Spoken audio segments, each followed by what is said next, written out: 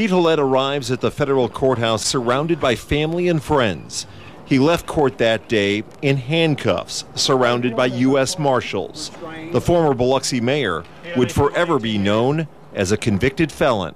Were you involved in any way with the plot to kill Vincent and Margaret Sherry? There's not a word in the English language strong enough to couch my denial.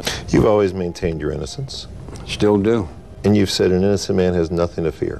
When my life is over with and I have to face this issue before God, I have absolutely no fear whatsoever. I was not convicted of conspiracy to murder the Sherrys. Pete Halat was convicted on 4 charges related to a Louisiana prison scam. And you still sound bitter. To say that my cowardice caused my friend to be killed, to say that I wanted my friend to be killed because of missing money, I don't think that I could ever not be bitter.